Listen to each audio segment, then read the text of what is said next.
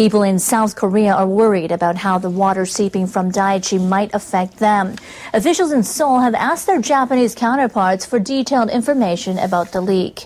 The officials want to know how much water is leaking, how contaminated it is, and what impact it's having on the ecosystem. They say South Koreans are growing concerned about the safety of seafood imported from Japan.